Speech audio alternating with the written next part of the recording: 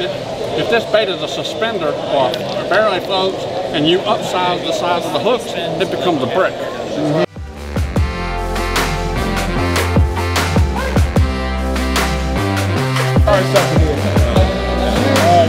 You saying bullshit got the best swim baits? That's proof.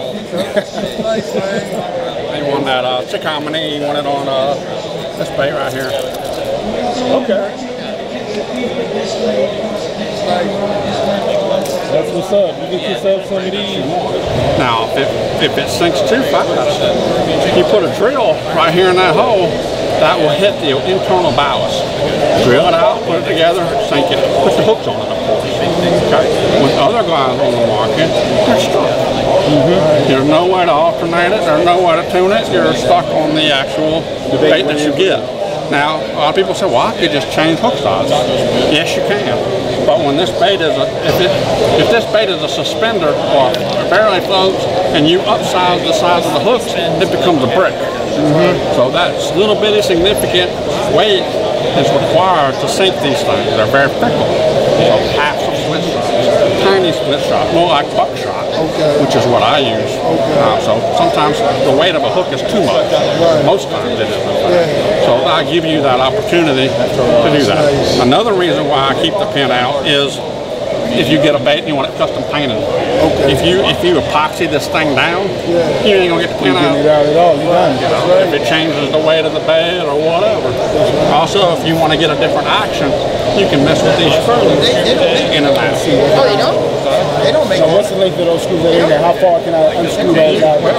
Usually, the further the screws are in, the wider. Oh, the wider? Wider, because it becomes one piece. Okay? It wants to go.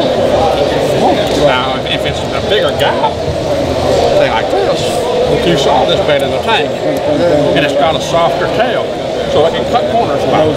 This has a much firmer tail, so it's a rudder on the boat. A lot of physics in there. That is why we have the pin out.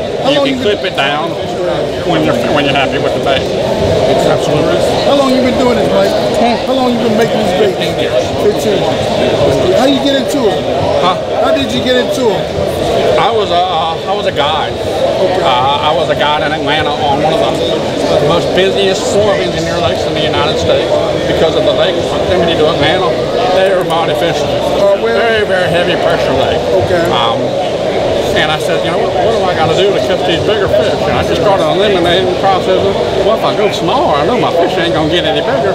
So what happens if I go up? And that is what got the wheels turning. Not only I was catching bigger fish, I wasn't catching them all the time, but I was more consistent.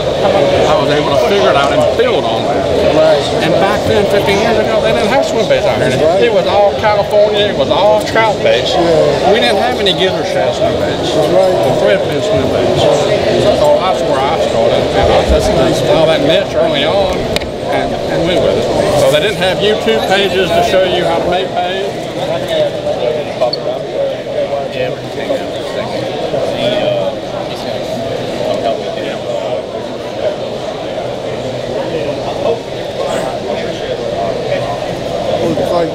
That's a tight one. Then when you kill it, does it do that? Yeah, that's things. They got a softer tail for sharper turns.